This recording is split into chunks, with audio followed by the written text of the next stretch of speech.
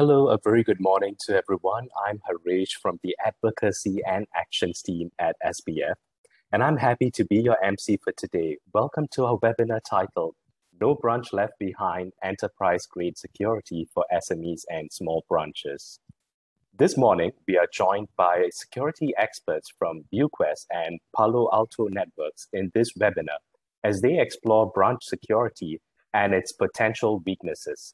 They will also cover the changing needs for IT teams of a multi-branch business, entry points for cyber attackers, and how the majority of these threats can be easily prevented, and next-generation technologies and ML-powered solutions delivered as a service to security company branches. During this webinar, if you have any questions you'd like to be addressed, do key in the questions under the Q&A feature at the bottom bar. We will address these questions at the end of the webinar if time permits. Please also note that if you participate in any polls during the webinar, you also consent to sharing your information with ViewQwest and Palo Alto networks. Without further ado, I would like to invite Ms. Jurist Francisco-Gamban, Chief Marketing Officer of ViewQwest, for the introduction on ViewQwest and Palo Alto. Ms. Jurist, please. Morning, everyone. So let me just share my screen first, okay? So,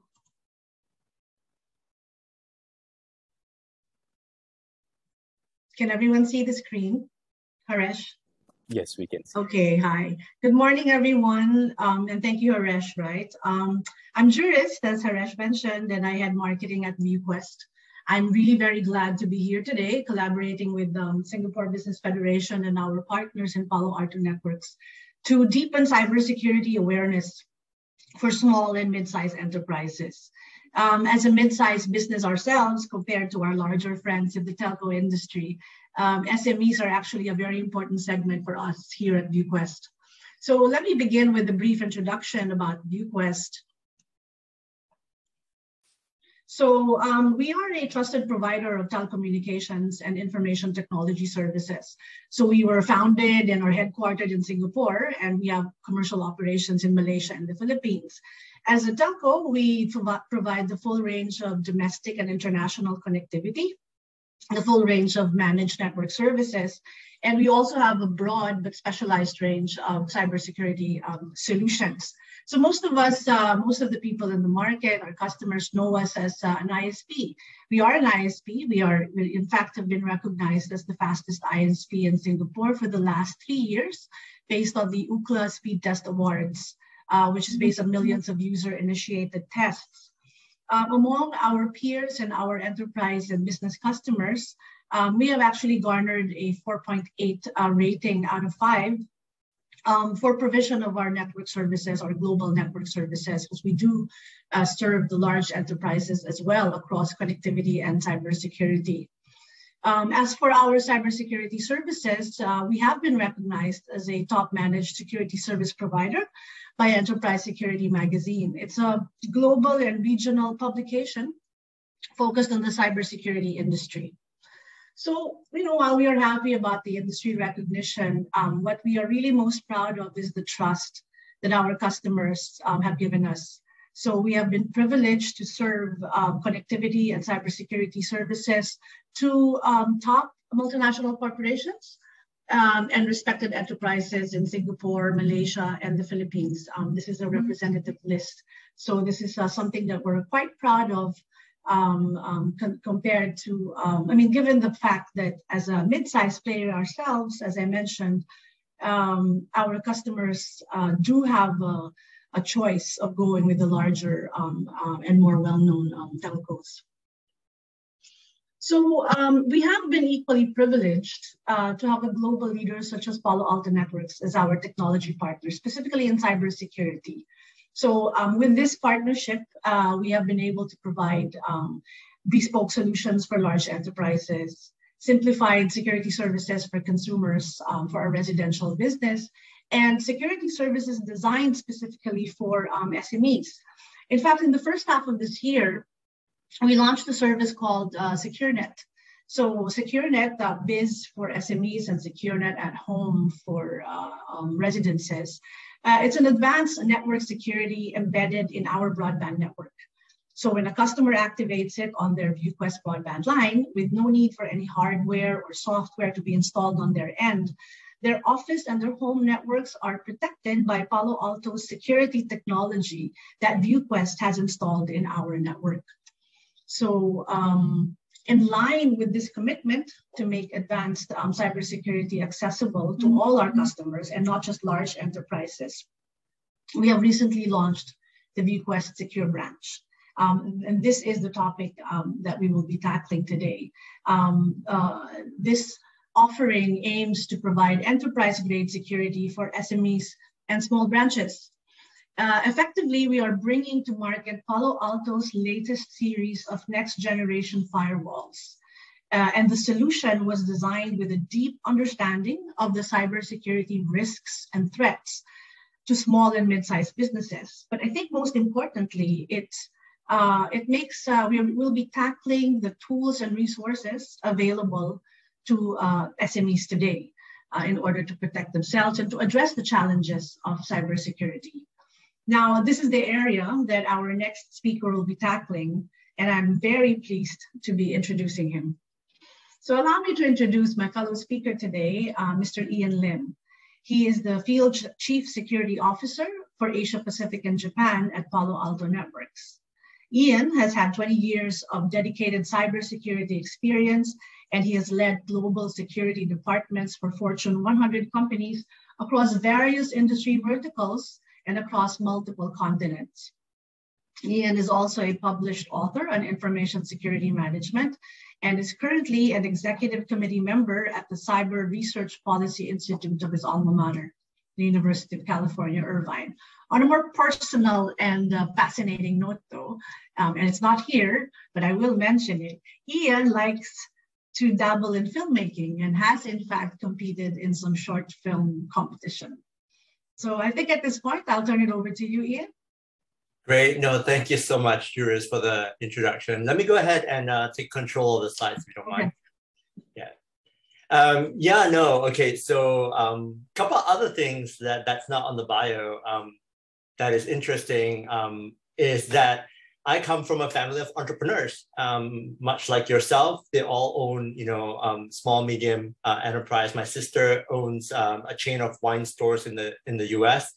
Some of them own restaurants. So outside of my cybersecurity role in the company, I'm actually IT support for the family, right? I'm sure some of you who are in IT know what I'm talking about. But I bring this up to tell you that I am very familiar with some of the challenges that you guys face on a personal note. And then, to be able to bridge the enterprise stuff that we're going to be talking about today, right, into your branches. So hopefully this session will be informative for you. Let me go ahead and share my screen. All right. For those of you who don't know Palo Alto, just kind of a quick recap, right? We're the largest cybersecurity company in the world right now, used by 95 of the Fortune 100 companies. If you look at Gartner, Forrester, what have you, we're definitely out there. And I just want to say one thing in terms of why we are where we are.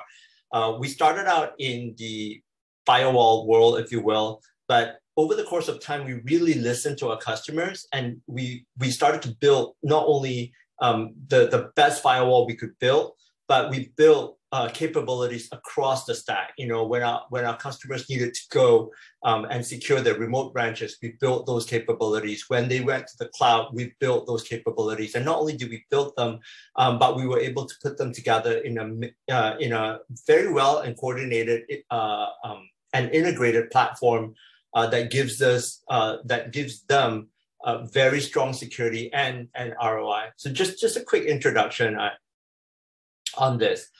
Getting into kind of, small and medium business, I think this is, again, my experiences with my family members, et cetera, when I tell them I do security, they're like, oh yeah, cybersecurity is for the multinational corporations. The hackers are not looking at us, right? I mean, we're a small business. We don't really have a lot.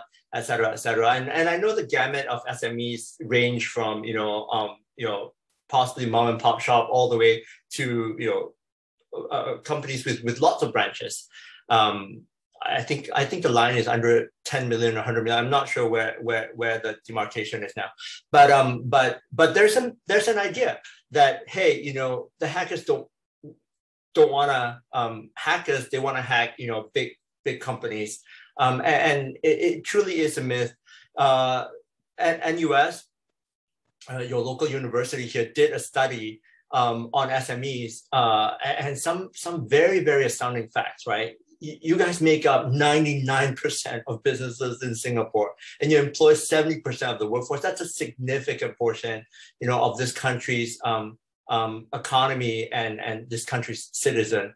And the cybersecurity agency reported that 40% of the cyber attacks were actually targeted at you, at the SMEs. So not just multinational companies, right? Definitely targeting SMEs. Here's another statistic that is from the US. It's a couple of years old, but some and things. It's very similar, right? So 40% Singapore, almost 50%, in the US, and the astounding thing, that I saw here is as much as 60% of small and medium business that experience a data breach go out of business after 6 months. That's very worrisome. And with the state of ransomware attacks, et cetera, you can see why that is the case. For example, if someone locks up your files and you are you're in finance, right? Someone locks up your ability to be able to produce the balance sheet of your customers, or if you're in a dental business, someone locks up all your files that have the whole history of treatments for your patients. It puts you in a very, very bad place. And here's the other reason why, 5 reasons why, right? The SMEs are targeted. They're easy and they're lucrative. So the hackers know that you guys are less likely to have very strong cybersecurity capabilities. You probably don't have an IT security department or an IT security staff dedicated to securing your environment. You rely a lot on third parties and IT contractors, which also might be a way in for them. There is no awareness training, so the employees are probably sharing, the same password across the board to log on to your capabilities. And the more recent thing and the more worrisome thing is that the sophisticated hackers, are looking at the supply chain, and a lot of SMEs supply to the multinationals, so you become a good target for a supply chain attack as well. So again, going back to the myth of the idea that you guys are not targets, that is not true. There's definitely a lot of reasons why you're targeted. And I'll tell you some of these attackers. So, you've got this small timers, opportunists, lying kind of in wait, right? They scan the internet for weak configurations. So for example, if you've got a remote access configuration at your branch level that, basically you put a box in, everything is default, they'll be able to scan it on the internet and easily get into your environment. So these are opportunists. They're not big timers per se. They look for easy wins, right? So they're the ones that do the phishing. When COVID hit, they're sending out mass amount of COVID phishing, emails to be able to lure victims, right? Vishing is another word for voice phishing. I'm sure you guys get all those calls, saying that your credit card is overrun, you owe money to the bank, et cetera. And so these are all phishing attacks. They're also deploying malware that automatically infects your system and maybe automatically encrypts it. Basically ransomware, what we call ransomware 1.0, if you will, where everything is automated and then they'll send you a note and then you have to respond. They're also very big on scamming. So business executive compromise is where they're trying to get in the middle of a wire transfer or a monetary transaction so that they can have the money wired or sent to them. and they pretend to be an executive, a CISO from within your company, or from outside your company. And then lastly, some level of data theft. But these are small timers. They're just looking for easy targets. You've got the big players. These guys are the ones that you see on the news, right? They're the major organized crime units. Some of them are nation states or nation state sponsored. They're doing what's called spear phishing. So they're targeting. So when I was talking to you about supply chain attack earlier against the SMEs, these are the big players that come at you. They're very well equipped because of the rise of Bitcoin value. I mean, they were asking for Bitcoin 5 years ago when Bitcoin was like $3,000. Now Bitcoin's like, I don't know, $40,000 to $60,000. They made money purely on appreciation of Bitcoin. They are well funded. They're going after accounts. They're going after targeted ransomware attacks where they're taking down big multinational companies, sometimes coming in through smaller SMEs that support these companies. They're infecting SMEs oftentimes for what's known as a bot network. So think of it as being able to control a lot of computers so that you have a lot of computing power, but you're not doing anything with it yet until you're ready. So some of them sell their bot network, they rent them to do denial of service attack. So they might look for small businesses that have little or no security, take over and just lie dormant, in those situations. Insider threats, they're able and they can afford to and have bought employees and information as well as access from employees to be able to attack companies. And lastly, as I mentioned before, supply chain is really one of the key things that these big players are looking at today. But all this to say that there are these opportunistic small timers that are hitting SMEs for quick hits, and then there are these big players that are looking at SMEs more as a stepping stone to a bigger play. And then there's a third group. I probably don't think you'll see a lot of that here. Those are called the hacktivists, and those guys don't hack for money. They hack for a purpose, right? So like website defacement, shameware, and things like that. Those are all really targets of hacktivists where they want to bring shame or they want to bring negative attention to a specific company. That's usually more targeted typically at MNCs and MNCs in other parts of the world. I haven't seen a lot of that in Singapore. But the two big guys that you should worry about are the opportunists and the big players. And I got this survey from UOB, and what's interesting here, as you look at SMEs and the adoption of technology, is that right in the middle, right? It's saying that those SMEs who've digitalized more in 2020 saw higher revenue growth.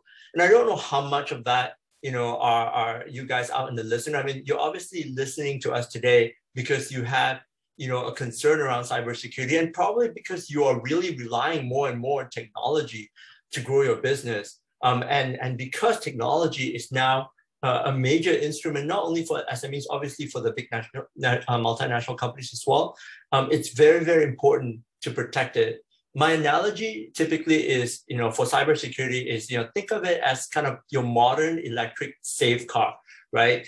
The car is meant to get you from A to B, right? That's kind of your growth. You want to get someplace fast. You want to get someplace, maybe comfortably, right? Luxury.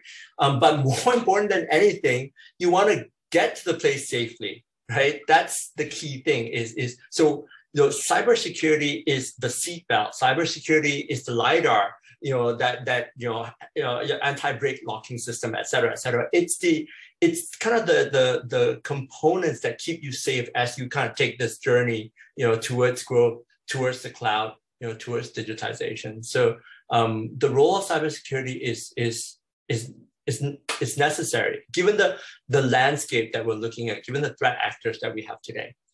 So here's kind of, I wanted to break down some practical advice for you guys. Again, coming from a family of entrepreneurs. So these are kind of the three areas I want you to think about, right? So before you start doing anything with cybersecurity, the best way is to assess your risk, because all businesses are not the same. Again, the SMEs fall in such a large bracket. You could be you could be a small business out of a hawker center, right? That's basically just using a PayPal or a Pay Now, I think you guys call it here, Pay Now, right? So very little technology. You could be a small investment company that's using a lot of technology. So very, very broad risk. And so my recommendation is, you might not have IT security guys on staff, but you can hire these point solutions, someone to come in and take a look at your technology, especially if you're going to invest in technology as a launching platform for you to grow your business. Have them look at the security.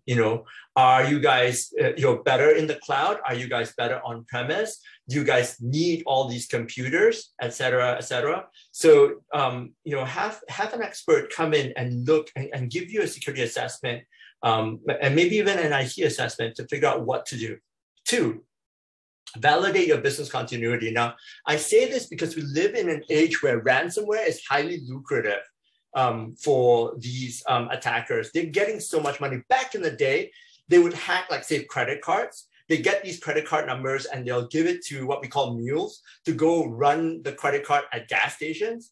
I mean, can you imagine how slow that money is, in terms of rolling in? That you've got so many people that you have to kind of pay off to get, your return on investment. Ransomware, you stop a business cold in their tracks, right? You're a logistic business, you can't move pieces. You're a dental business, as I said before, you can't treat patients, et cetera, et cetera. And when you stop them, then they have no choice but to pay you ransom. Now, here's what a lot of people don't know, especially in people who've not faced these ransom attackers firsthand. You might not actually get the decryption key. Not all ransom paid result in the decryption of your data. Okay, I'll say it again.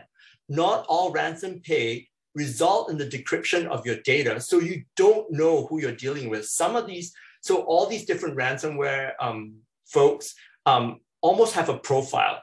And when we are dealing with negotiating with these ransomware, with these ransomers, we look at their profile, whether they deliver the key or not. Obviously, you want to deliver the key, but some of them are not that they're malicious, but they might not have their technology down for many, many reasons, which is why I would say that one of the things that you always have to focus on, in your business is how you back up your data, and is your data safe? Is there a copy of your data that you need to do your business safely in your hand? And is there a rigor around keeping it safe and keeping it updated, right?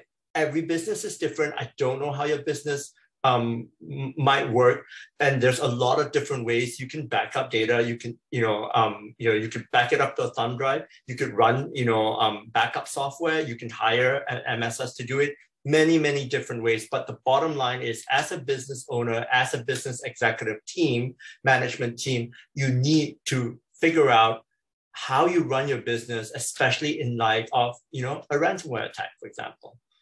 So think about that and get solutions around it, because these are literally the lifeline of your business. Thirdly, cyber insurance. Now, cyber insurance is much bigger in the States. I'm not sure where the state of cyber insurance in Singapore is, but let me give you a little bit of picture in terms of what cyber insurance should do, right? And does in the US.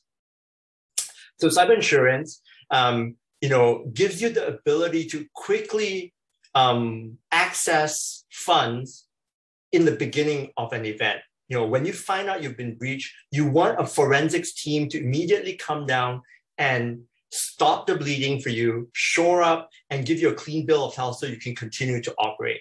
That takes money and that takes expertise. So you can spend that money, you can figure it out, but usually if you partner with a cyber insurance, they have people that they know because, obviously they've got other customers that use the service. So, they're able to help you not only pay for that, but help you find the right experts to get your business back up and running again. Cyber insurance also helps, some of them, depending on how you negotiate your premium, might help with loss of business. Cyber insurance might also help with, giving you protection against lawsuits, right? So again, it depends on how you negotiate with them, but ultimately, you need to kind of look into it. I'm not saying go buy it, but if you haven't looked into it, given kind of, again, the threat landscape, the targetedness of SMEs, something to consider as a overall layer of protection for you. Some of the low-hanging fruits, right, that you can immediately do without spending a lot of money, okay? Multi-factor authentication. Multi-factor authentication has saved so many a company, big or small, and individuals from breach, from account takeovers. Multi-factor authentication, as you guys know, is, I've just recently moved to Singapore about 5 months. I'm absolutely proud of the Singaporean government and the way that they've rolled out, MFA and single sign-on.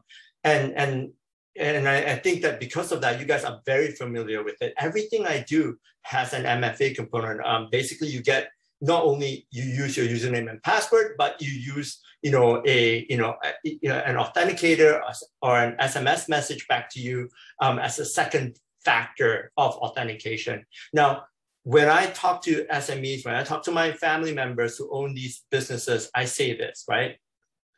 The email account that you use to do a lot of your business, you better put that on multi-factor authentication. If you're using, even if you're using Google, Yahoo, what have you, every one of them have multi-factor authentication. All your bank accounts better have multi-factor authentication.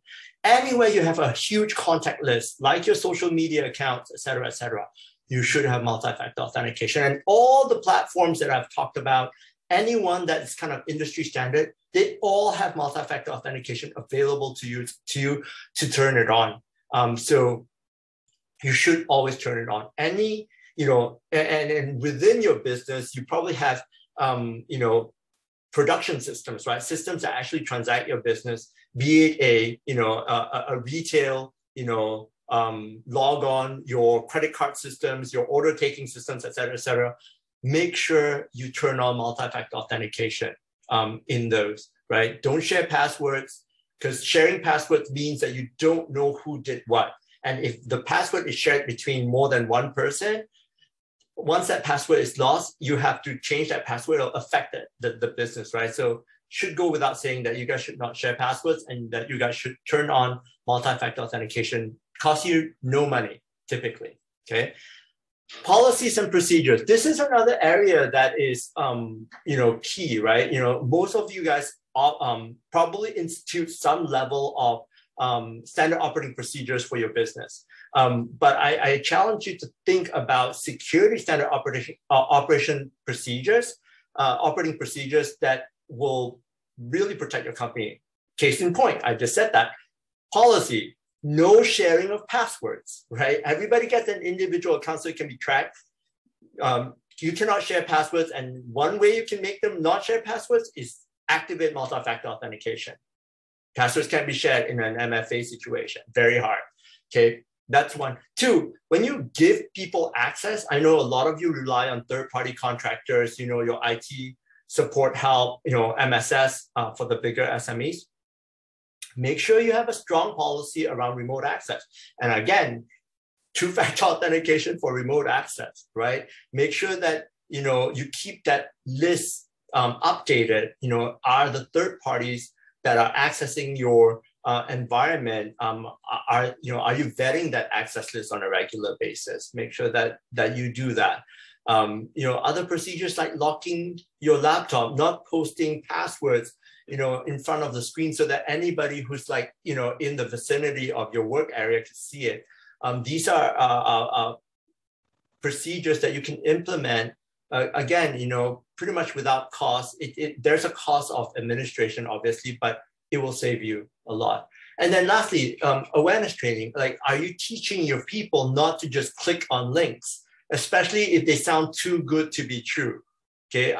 In my security awareness training at the companies that I've been a chief security officer for, I tell them that if anything is unexpected, if anything is urgent, if anything is unusual, the 3 U's, right?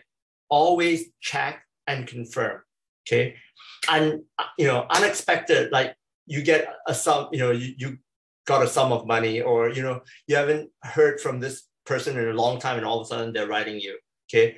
Unusual, again, unexpected and unusual. Unusual is like the content is a bit strange. Unexpected, it comes in a very odd time that you're not having a conversation, all of a sudden it comes, and so, have a radar, right? And trust your gut. If this thing is too good to be true, right? It probably is. So check and confirm. When you check and confirm, make sure you pick up the phone and call the person out of your contact list. Don't click on links in the email. Go outside to the normal, like say, for example, you get an email from your bank saying that you have a bounced check, right? Don't click on the link in the email. Go to the normal way that you go to a bank, or even Google them, and then call your bank directly and say, hey, do I actually have a bounced check? So these are awareness training that you can raise within your company, so that the layered defense of the human factor is strongly in place. And again, none of this requires you to buy any new technology. You're literally just kind of taking a proactive measure. Now, there is, the next generation capabilities that really helps with leveraging the new development in technology and in cybersecurity to protect your business. So, we're definitely going to talk to you about the next generation firewalls. I think Jurist will deep dive a little bit on that. I'll talk a little bit on that. But the idea here is that we know that SMEs have a staffing issue, right? And then, by the way, not only SMEs, but multinational companies have a staffing issue in cybersecurity. So we're trying to make our tools as smart as they possibly can to do the bulk of the work of protection, so that you guys don't have to. And I'll go into deep details. Again, same thing with the next generation threat prevention. The ability for you to be able to deploy, not just your antivirus software anymore, but we call ours endpoint detection and response. Basically, it's kind of the next generation antivirus that knows how to detect attacks on your endpoint. For example, I'm sure some of you heard of SolarWinds, the recent major supply chain attack that happened last year. Our tool, our antivirus, or our next generation antivirus capability was able to stop that, even without knowing what it was, because of the advancement in machine learning, the advancement that we've put into correlating the threat, in a broader ecosystem. And then lastly, really think about next generation remote access. If you're still using things like TeamViewer, et cetera, you should really think about how to secure, access, into your environment. And I have one slide just to give you a flavor of what the next generation capabilities look like. So, one of the key things around the idea of next generation is that we leverage machine learning and artificial intelligence a lot. And imagine that, I said earlier that we were deployed to many companies. I think about 50,000 companies in the world. When we see an attack on any one of those companies, we're able to use our cloud technology to analyze it, and basically look at the threat telemetry and the signature, and then deploy that signature to inoculate all the customers. So if we see something in the wild, right, we're able to inoculate everyone else, so that everyone else is not impacted or affected by it. So that's a very powerful immune system that is only leverageable, if you use next generation capabilities. The other thing is cloud. We deliver a lot of these capabilities in the cloud. So while the firewall sits in your environment, a lot of its power comes from cloud processing. And because it comes from cloud processing, you're not paying for all that processing power at the branch, right? You're not paying for that. We're using the big data technology, all the compute that we need to be able to crunch very, very advanced telemetry data from events that we see from all firewalls, and then, again, push down from the cloud to your firewall to protect you. So there are all these capabilities that you don't have IT staff. We have, you're leveraging our cybersecurity expertise to protect your environment, which also helps you lower your risk. And ultimately, you will get cost savings in many ways, right? For one, right, higher protection, lower likelihood of attack, lower spend on dealing with the aftermath of an attack. Also, again, bringing all these tools that you would have to otherwise buy different point solutions for into a unit that can basically have threat prevention, IoT security, et cetera, DLP, data leakage prevention, bringing all these capabilities into a firewall to give you that breadth of protection, right? So again, you don't have to buy point solutions. You can kind of buy an integrated next generation tool. And with that, and this is my last slide, but again, I'm sure you guys have a lot of questions. So we can talk about those questions during the Q&A session. I'll pass the time back to Jurist. I'll stop sharing my screen. Thanks, Ian. So let me just share mine so I can start. All right. So, well, Ian, thank you for generously sharing your expertise and experience. I actually want to echo this portion that you mentioned, particularly like the cybersecurity framework, if you like, that SMEs can take as an approach to cybersecurity. And this one is like starting with the risk assessment. And it's really about understanding where you are, where your business is, what your needs are. Right? Because not all businesses are the same. Not all businesses have the same number of employees, devices, the types of data that goes in and out of the network, right? And you need to understand which points are points of vulnerability that need to be secured. And then, of course, the low-hanging fruits, which are, it's not even about investing in any technology, but really just investing in the time to put in the right processes and the right awareness for employees in order to basically kind of like best practice, right? Observe safety, security in your own operations, in your own day-to-day. Pretty much how one would do it, for example, at home. You'd lock, you'd not allow anyone to just come inside. It's kind of like, okay, you wouldn't just allow anything to come inside your network, right, and click or open anything that comes your way. And then, of course, what really complements this is the available tools out there, referring to them as the next generation tools.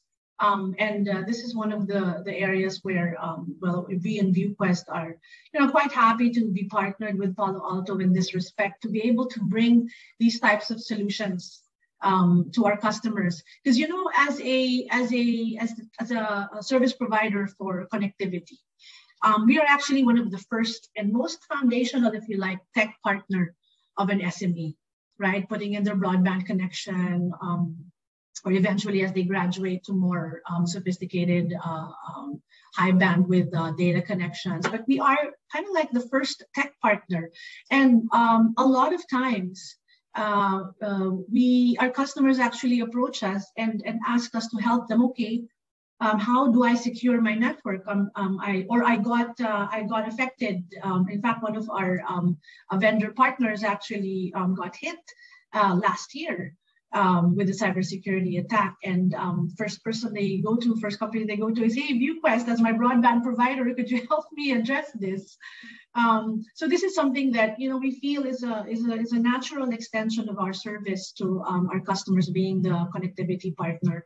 Now we would like to make accessible cybersecurity solutions, the best that we could offer in partnership with Palo Alto to our customers. And this is why we launched Secure Branch.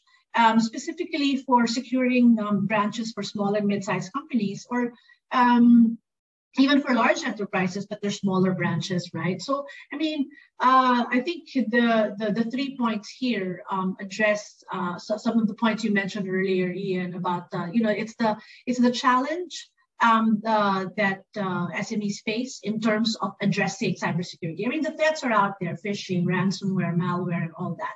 But there are operating challenges faced by our small and mid-sized customers, right? So the first is sensitive customer data, regardless of how small the branch is, right, or how remote that is. It does handle, receive sensitive customer data, and it has to be secured. In fact, these smaller branches can serve as a backdoor. If they're not adequately protected, they can serve as a backdoor for cyber attacks, right? Because we're thinking, okay, like you started in your presentation earlier, Ian, right? We don't think we're vulnerable. Okay, I'm a small branch. I'm maybe like a pop-up store in a mall, so I'm not vulnerable. But actually, there are this particular outlet does handle sensitive customer data, financial transactions. If there's a rewards kiosk there, customer data is there as well. And we need to put in enterprise-grade security even at that location. The next is limited IT resources, which you also touched earlier, Ian. Where you might have IT resources in a smaller mid-sized company, but usually they're at HQ, right? And it's very difficult to have to deploy resources and ensure, for example, when you need to set up security or you need to make a change in the security policy and all that. Now, a next generation solution would provide for centralized branch network security management and remote configuration, allowing essentially the IT team to manage the security policies and enforce them from HQ. And then, of course, you have servicing remote locations, and this would include remote locations or smaller locations where space is a constraint, right? Distance and space could be a constraint. And you might want to, the right solution, the adequate solution for a situation like this is to have one where the form factor, the appliance that you would put in the branch, for example, is resilient. There are less or no moving parts even would be perfect, because that will reduce the repair or maintenance that would be required. At the same time, being smaller, it will have multiple mounting options. You could actually put it in a desktop, right? You can put it in a small space, because these branches are in fact space constrained. So this is what I was saying earlier about how the solutions that Palo Alto has come up with has been designed specifically with the sensitivity to these kinds of needs, right, for smaller businesses. And the ViewQwest Secure Branch effectively features the PA400 series. This is what we're launching as part of this offering. Ian has mentioned already, this features basically machine learning powered next generation firewalls, all the efficiencies, 5 times faster booting, up to 10 times higher performance. All of these are essentially the features of the firewall appliance itself that you would put in the branch. But I think what I'd like to touch on is how ViewQwest is bringing this to the market to make it accessible. So we're delivering this as firewall as a service. So essentially, it's a subscription-based service where the small and mid-sized enterprises can get enterprise-grade security, and you can just have flexible security add-ons as part of the service, such as threat prevention, wildfire, malware prevention. The ones at the bottom talk about that later on, if there's more detailed interest and need for it. But essentially, it's really a stackable solution that ViewQwest is bringing to market. And it comes, of course, with simplified deployment and management that's inherent to the product itself.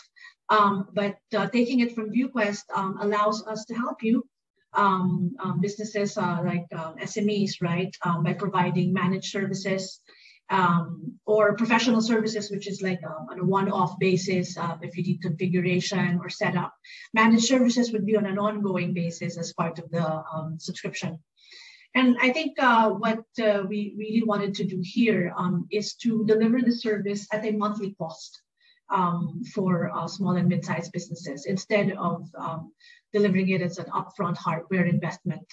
And then again, making these types of next generation solutions, advanced technologies, right, available and more accessible to small and mid-sized businesses. Like it or not, right, aside from the operational constraints, are also budget limitations. And as Ian said, right, so while cybersecurity is that seatbelt and all that, right, so that allows us to, get to where we're going safely and all that. But I mean, while there is our market research has shown, and even the studies shared with us by the Cybersecurity Agency, there is in fact a high awareness for cybersecurity risks and threats, but the adoption of solutions and services is still quite low, whether it be on the process side or whether it be on the technology side. And one of the biggest hurdles is the complexity and the cost. So by bringing an elegant and simplified solution and making it accessible cost-wise, we are hoping that this allows us to serve our SMEs better. So this actually wraps up, I think, our session, our presentation, and I think I'd like to turn it over to Haresh at this point for the rest of it. Sure. Thank you, Jurist and Ian, for the wholesome sharing. In fact, we'd like to just conduct a quick poll to hear from you. I think you've been downloading quite a lot of information. So we're just going to launch this very quick poll of 2 questions, which you will be able to see on your screen right now. The first question is, what do you think are the most common cybersecurity incidents that have affected SMEs? And the second question, what are your top security concerns for your main offices and branches? Do fill up these 2 questions and we'll kickstart our Q&A shortly. Thanks, Haresh. As a matter of fact, as folks are filling that out, we've seen some Q&A questions come into our box. So I'll just start taking some of them on. So Brandon Lee asked, how individual devices can be protected outside the office, like in the case of work from home. VPN has been an issue lately with ransomware attacks, so is there anything better? Also, endpoint management on user devices outside the office is very delicate due to the Data Protection Act. Is there a way to manage surf websites and connected USB or wireless devices on endpoints without intruding on privacy? Very, very good questions, multifaceted. And I think he asked another one as well around, how to prevent piggyback session during a VPN session where the session TLS certificate resides on the devices itself.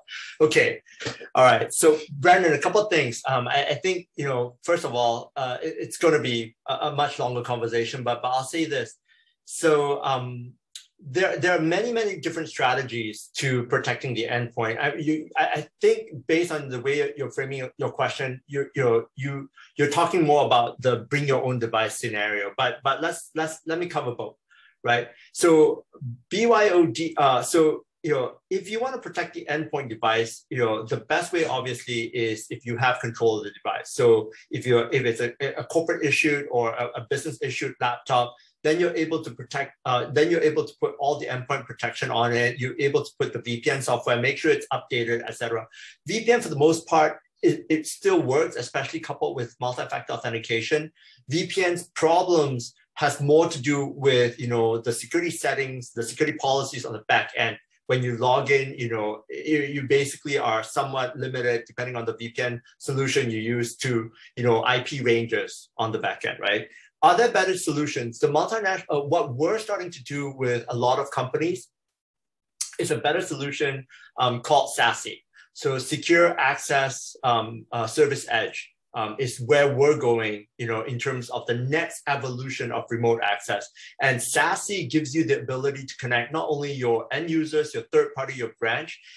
It pulls all that capability into a centralized firewall, which has, again, all the next generation features that you see. So while VPNs don't have a lot of those inline inspection being done necessarily, depending again on how you configure your VPN, the SASE solution enables you to be able to do that deep inspection. Again, not all SASE are created equal. I'm just talking specifically of our SASE. It enables you to create that deep inspection, that we do within our next generation firewalls across all that traffic. And then from that SASE middle point, we can point you to a data center. We can point you to a SaaS provider, et cetera, et cetera. So if you want to know more about SASE, definitely reach out to Jurist, reach out to myself. We can have someone talk to you about that. But that's, again, more for a big branch, multi-branch operations, et cetera. The other key advantage to SASE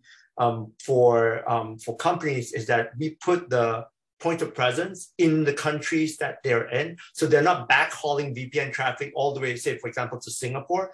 But, say, if they're in Indonesia, we have a POP in Indonesia, et cetera, et cetera. So they jump on and, directly to us.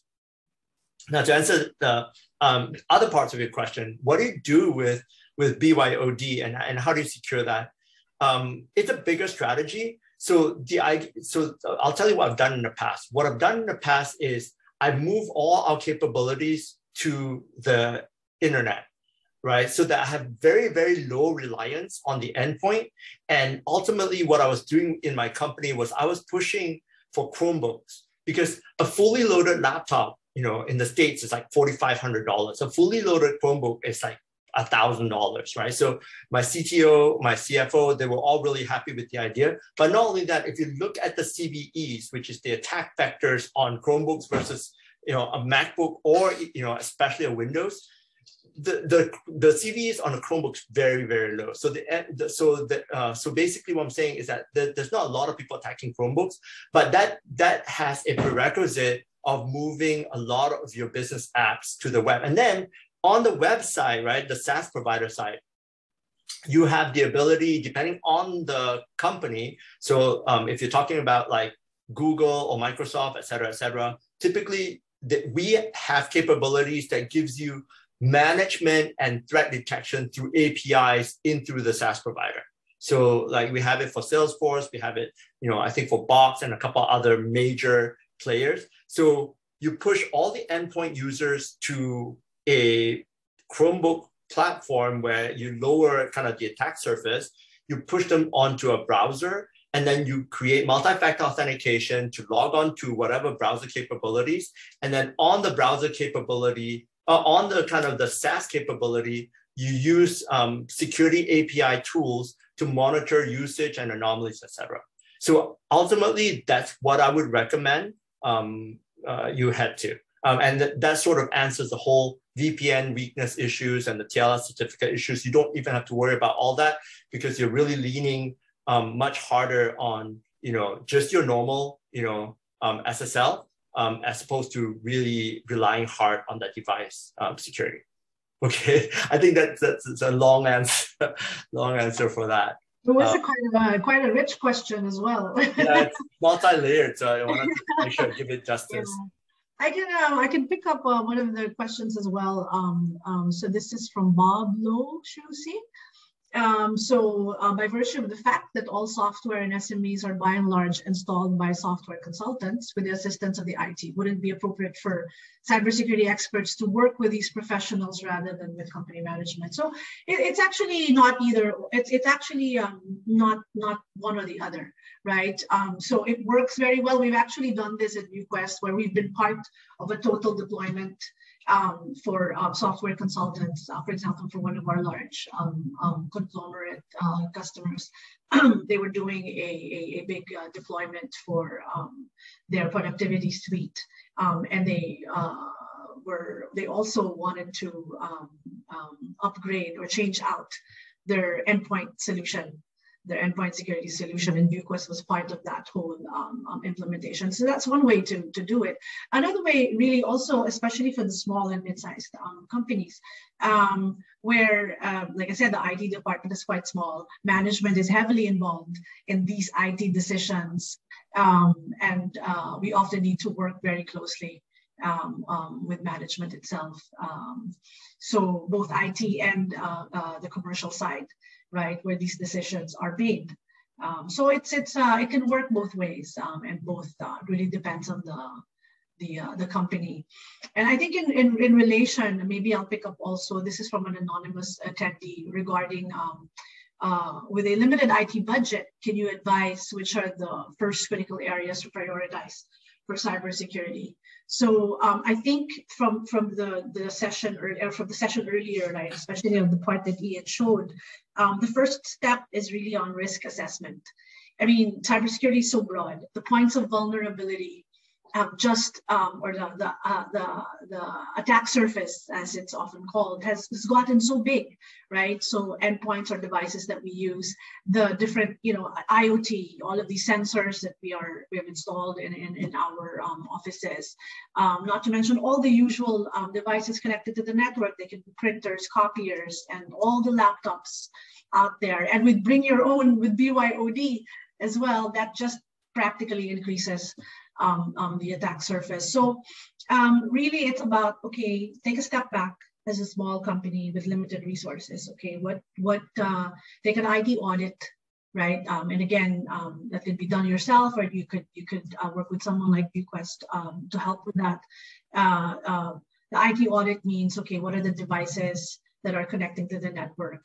What are all the different software applications and what have you that are being used in the company, right? And a couple of other things will be included there, right? To help understand the points of vulnerability. And then from there, you can make an informed decision which areas you'll do first.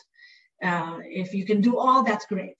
But otherwise, it's which areas do we need to do first, where you need to protect your business first and foremost. Great answer. 4 minutes left. Let me quickly hit the last one. I currently have another brand of firewall installed in my office. How's the next gen firewall different? And what are the tangible advantages versus existing? So I think I mentioned this in the presentation. The next gen, so maybe I should start with the old generation firewall is largely an IP firewall. Basically, you're saying, okay, you know what? If you're from this IP, then you can connect to this IP on these services and protocols. That's kind of very, very basic. And for the most part, that's still a lot of the firewalls that are being rolled out in SMEs. The next generation firewalls relies on machine learning and AI and cloud delivered capabilities in order to bolster your immunity, if you will, from the latest types of attacks, right? So you're not going to get that with the first gen. Yeah, you're just not. So that's the next gen. And then with 3 minutes left, let's look at the poll questions. What do you think of the cybersecurity incidents that affect SMEs? Phishing attacks and online scams, absolutely. This is very, very consistent. And again, the next generation firewall has built-in content filters, advanced content filters that stops phishing links from being clicked on inside your environment. Not foolproof.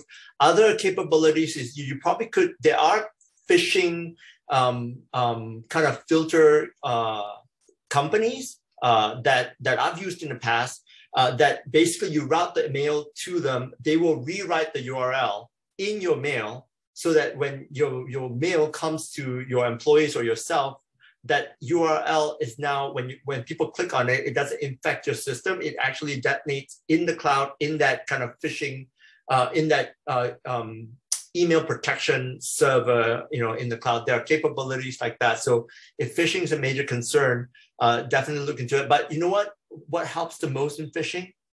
Awareness and training, bar none. That doesn't cost you any money. You really, I mean, if you want, you can, download some CBTs online as well to kind of train your CBTs, computer-based training, to train your folks up on it. Malware and virus attacks, again, a really strong next generation firewall technology and a really strong endpoint technology that hopefully talks to your firewall will help you protect against that, or take the approach I told Brandon, start pushing more of your capabilities into the cloud, and then give them basically a browser-based platform so that you don't get hit by it. And ransomware, you guys are not targeted yet. Yeah, 36% is still a decent number. And again, focus on your business continuity there. 1 minute. Top concerns. Sensitive information, etc. So the next generation firewall also has the DLP, data leakage prevention capability. So especially to do with sensitive information, it can auto detect that. All right, 11 o'clock, I'll give it back to Haresh. Thank you, Ian, and thank you, Jurist, for the wonderful sharing this morning.